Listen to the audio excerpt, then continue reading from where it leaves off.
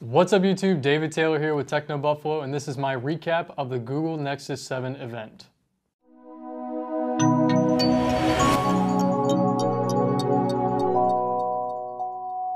So Google just finished up with their press conference event today, and they officially announced the new Nexus 7. It has the same 7-inch screen size as the original Nexus 7, but a smaller bezel around the edges. It's almost 2 millimeters thinner and 50 grams lighter, and it has a new black-on-black design with a few glossy accents around the camera.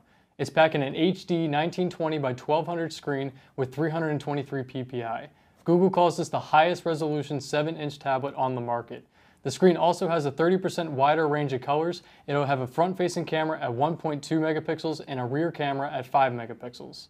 With the new 1.5 gigahertz Snapdragon 34 Pro processor, it is 80% faster than the old Nexus 7. But even with the faster speeds, Google says it will still have up to 9 hours of battery life watching HD video and up to 10 hours of Wi-Fi browsing. This will also be the first Android device to ship with Android 4.3 pre-installed. Upgraded with 2 gigabytes of RAM, dual band Wi-Fi, Bluetooth 4.0, dual stereo speakers, and 4G LTE.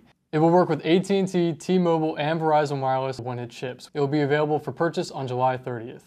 Next up, Google talked a little about Android 4.3. Not too big of an update, but it does have some improvements over 4.2.2, such as a new low-energy Bluetooth and the upgraded graphics with OpenGL ES 3.0 for gaming. They also have a new app called Google Play Games. It's basically the same idea as Game Center for the iPhone. You'll be able to challenge friends to different games and see what scores they have on those as well.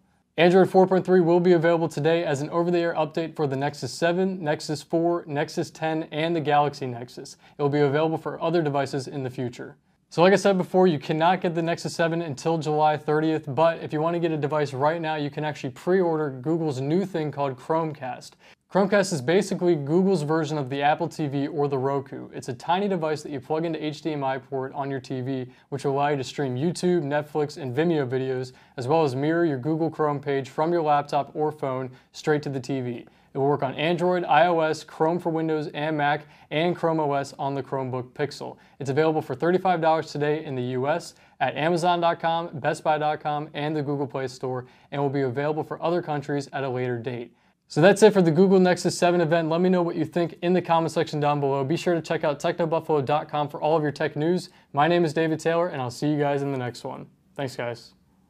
What's up everyone, John here. Thank you for watching the video. If you enjoyed it, I certainly hope you did. Click on the subscribe button right under me in my pants region to get tons more tech videos from Techno Buffalo. We've got awesome unboxings, comparisons, reviews, recaps, and everything else you can think of in the tech world right here on the channel. Join the herd today. If you want to check out some more content, just click right over this way to see some other recent videos. See you guys next time.